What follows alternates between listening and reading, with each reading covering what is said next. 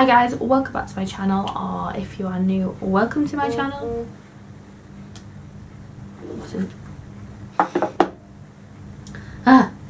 In today's video I'm going to be talking about my nail basics or starter kit. If you haven't watched the previous video, please go watch that first, because otherwise this isn't going to make much sense.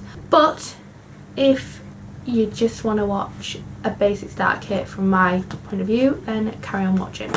So, quick little catch up. I have never been taught professionally nails. I've learned everything from YouTube so far, and these are the products that I personally like, that I find do a professional job.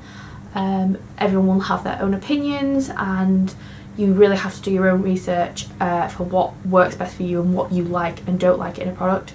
I'm just giving you my point of view. Disclaimer. Okay, so the first thing I wanted to talk about was nail lamp.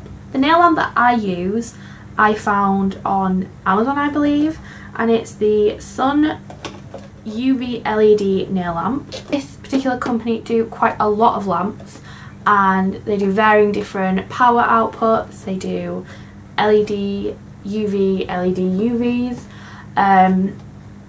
They do like travel ones. They do many things. I got this, it was on a really good offer, I believe, although it's been so long since I got it, I don't fully remember. It was a good offer though, and yeah, it's worked great for me so far. It is very strong, and sometimes I can find it gets a little bit hot, but it does have a low heat mode, which is really helpful, especially for people with really sensitive nail beds. It does come with a normal power cable. I just took it out for ease to show you. So as I said, I found mine on Amazon. I don't know where else they sell them. I don't know if they have their own website or something like that, but they're super cheap on Amazon. I'm sure they'll be on eBay.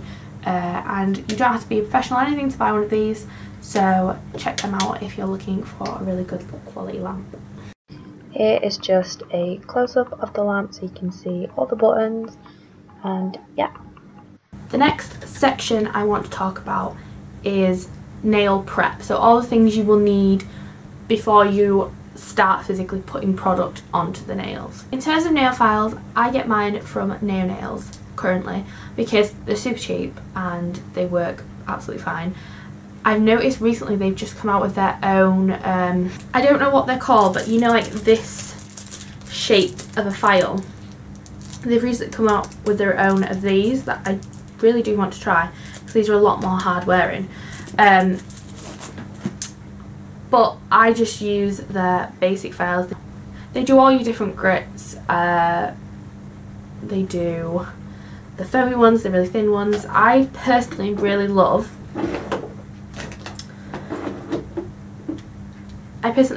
these ones. They come in a pack of 10, I believe. I think they're a pack of 10, and they're super thin. You can see they're really thin, and they're really good for just like nipping under people's sidewalls. And I find them really helpful. I think sometimes the foam ones you can't get quite rightly in there, and I like to make sure I'm really getting all those edges. So I find these really helpful, and these are in a 240 grit. I also get my buffing blocks from there. This one is ready for the bin, but I'll show you it anyway. And these are, I think they're like less than 50p or something like that. And they're just a buffer, they work fine. So these I get from Neo Nails also. So another thing you need for prep is a cuticle pusher or tool. You can use the little wooden sticks. I think they also sell like plastic or pumice stone cuticle pushers. I prefer a metal one, just personally, but you do have to make sure you're being careful. These ones I got, they have more of a pointed end if you want to go in and scrape anything off, and they have the more classic cuticle pusher type end that fits into your nail like so. These were around the same price as all of the cuticle pushers I found on Amazon. I'm trying to remember if I got them from eBay or was on Amazon now. I think I'm pretty sure they were from Amazon. But like I said, they sell them all on places like that, and they came in a 2-pack. They also came with a little plastic case that you keep them in. I don't tend to use this because I keep it in my drawer, but comes with a set of 2. They've worked pretty good for me.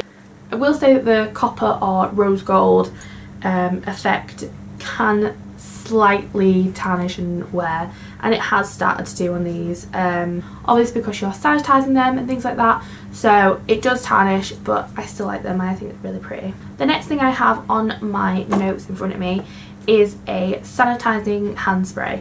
Now I just want to point out that unless you're really doing nails on other people as well, it's not going to be super necessary to make sure you have one of these, but it can't hurt. This is the, I'm never going to be able to pronounce this right, KSO Manicure Hygiene Spray, and it's in pink grapefruit drizzle. Mine has some yucky stuff on the side because I leaked gel on it, but that is the one I use, and honestly it doesn't really smell like pink grapefruit drizzle. It smells like antibacterial, but it does its job. I bought this on eBay, I believe, but I have found out more recently you can get it cheaper. A website that I discovered, not for this product, I was discovering it for some nail art bits, but I found that they did stock this brand of stuff and it's much cheaper. On eBay I think I was paying between £6 to £8 for this, and on their website it's like £4 or £5. So check them out. I'll leave the link in the description to their website. It's called Galaxy Nails and they have some really nice bits as well. They are really good at all the little bits that you would want for nail art and stuff like that, and it's quite cheap, and they don't charge you a fortune for delivery either, so if you're wanting something like this, check them out. The last thing I have on my list for prep, I think it's the last thing, yes, the last thing I have, I wasn't sure whether to class this in prep or not, but I think it is. Even though you're applying it to the nail, it's still classed as prep in my opinion, and it is a primer. Unfortunately my bottle looks disgusting because in the world of gel everything is sticky, and when something leaks, it leaks, and the same thing that happened to this got all over this and kind of ripped all the label off. But this is the Gelux Salon Systems, I think it was called Fast Bond, but it's their primer basically. I really like this. It goes really far and you really don't need a lot, and I like this because I can use it for my gel and also for my acrylic. I just use 2 coats of it if I'm doing acrylic because it is a non-acid primer, and I prefer to use non-acid primers. I just want to make sure it's extra secure. This again I got from either eBay or Amazon. It wasn't that expensive, it was like £6 to £8, and for how long it lasts you, it's really good. The next lot of items I'm going to talk about is gel polish. Now when I was like first researching everything, gel polish brands was like a big thing because everyone loved their own brands and people are really loyal to it, and some brands only sell if you're a professional, some brands are really hard to get a hold of in the UK, and basically I stick to 2 nail brands currently. The first brand of gel polish I tried out was Blue Sky because I'd heard so much about it on YouTube. It was super recommended. People said that although they do a professional only section, they sell their products also to the public. I think they're just in smaller sizes or in different packaging, but they're exactly the same, and you can buy them without being a professional. And I bought these purely for the fact that they're so cheap. Loads of people sell them on eBay and Amazon and are registered distributors of them, and they're like £6 to £8 a bottle. When you're first starting out and you really want to start building just a series of colours together, it's really helpful. To me, I think they are quite good quality. Some people may disagree. I think sometimes some colours are less pigmented than others, but I think you kind of find that anyway. So I've just pulled out a blue, a green and a black super randomly. So they do glitters, clock.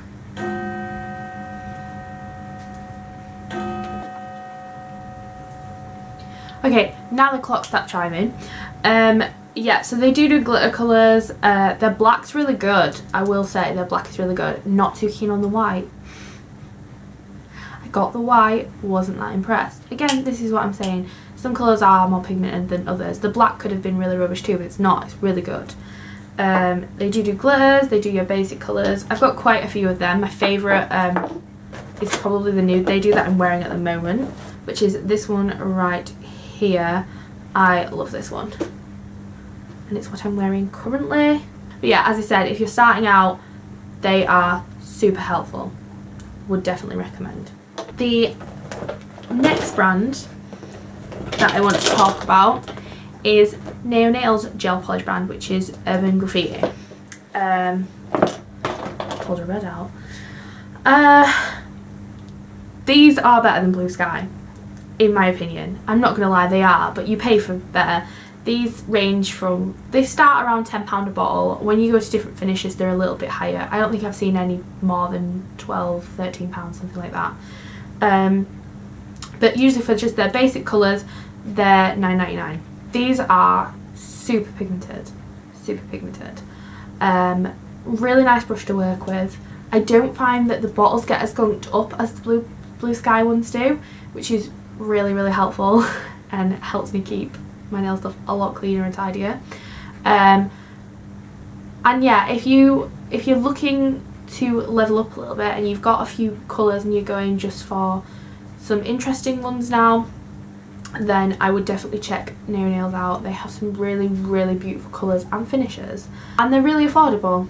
This is another personal favourite of mine, but this time a Nao Nails one, and it is their Aurora gel in Galactic Storm, and it is really cool. It's like colour shifting and pearlescent-y, and it can go on top of anything really. This is a really good investment because if someone's wanting something a little bit glitzy but they don't want to go too far out, this is something really easy you can chuck on top of a gel polish colour, and it just gives it a little bit of extra something. The Nao Nail stuff, obviously you can buy it from the website Nao Nails. I will list that below as well for you in the description box. Okay, so now we're going to move on to acrylics. The acrylic system I use is Nao Nails. I haven't tried any other acrylics. I think they're quite affordable, and also when you have the YouTube channel to follow along with, it's really handy to have their products because you can kind of make sure that what you're doing matches that, because there's no reason it shouldn't. So the acrylic powders for this size, which is 33 grams, this is just a covered powder, I believe it was around £4 something, no more than £5. I have soft beige at the moment. This is super pretty, and I don't know why, I don't know if this is all acrylics, but their acrylic powders smell like bubblegum. You'll have to let me know if that's a thing. And it has a really faint glitter to it, this, and I really like it. I also have a tub of the Crystal Clear in the same size, and that's all the acrylic I have at the moment because I'm not trying to be fancy and do any designs. I literally just want to sculpt a nail out and put gel polish on top. The acrylic liquid that I use is their Max Adhesion liquid. I use this because in her videos she says that this sets the slowest. Now when you're just starting out, that's really helpful. The more time you have to play, the better, and I think from my point of view, first time ever picking an acrylic brush up, you don't really realise how quickly acrylic sets until you physically pick a bead of acrylic up and watch it set in front of you. So this is super, super handy, and also this really helps promote adhesion, and it said it doesn't need a primer with it. I still use a primer with it just because I really want to make sure my nails stick, but apparently it doesn't need a primer. So if you were going to just go into acrylics, you wouldn't need to purchase a primer with this, which I think is really good considering it's the same price as all the other acrylic liquids, and I believe this was around £12, something, yeah, around £12-ish. And they sell them in these 120ml bottles. If you order a larger amount of anything, you just get it in multiple 120ml bottles, which I think is really helpful because if you had a massive bottle, it can be quite hard to canter out.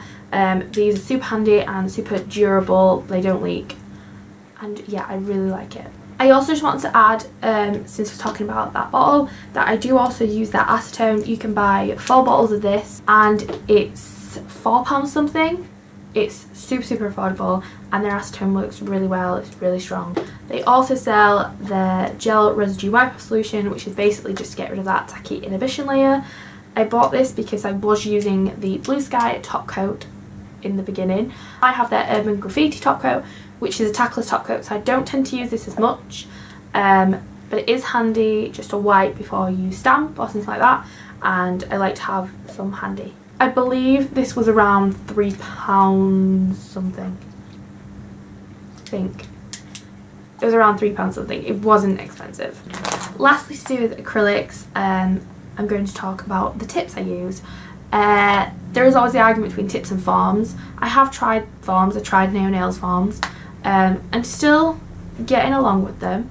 I don't feel comfortable at a point that I can use them properly, but I think it's good to experiment, and if you know you can pick up a few nail foams and have a go, why not? So the tips I use again were from Galaxy Nails.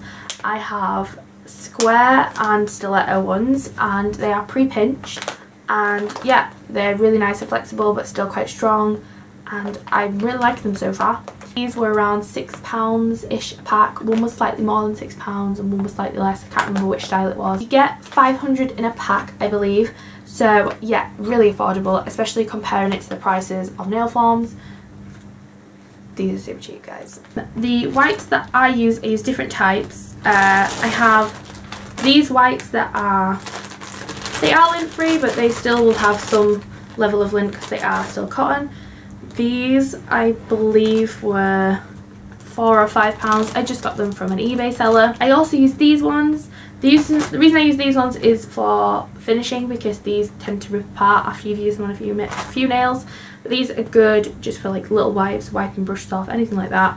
And they just come on this big roll and you rip them apart. And this was from Nao Nails. They have, you can buy like 1 roll or 2 rolls. They come with 500 of these little squares, and they're super cheap. I can't remember how much, but they were super cheap for how many you got. And these are just really handy. I don't reach for these as much, but they are really handy and I'm always glad to have them.